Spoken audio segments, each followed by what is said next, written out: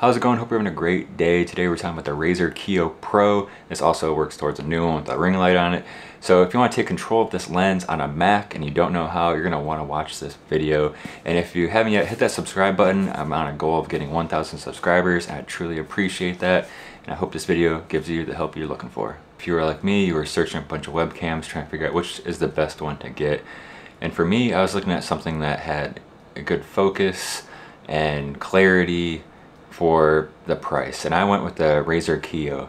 And I knew going in that I've watched reviews and stuff where you can't really edit the exposure and stuff with a Mac, but I've come to tell you that you actually can. So the Razer app doesn't recognize the webcams on a Mac, but there's an app that you can do that, and it's the most simple app name. It's called Webcam Settings, and many of the reviews of this camera talk about the focus hunting, which is a problem. I do videos where I have a top down and a face camera, both of them using the Razer Kiyo, and it does have that issue. When I'm doing a photo book, there's a lot of like trying to find the focus when it's on autofocus.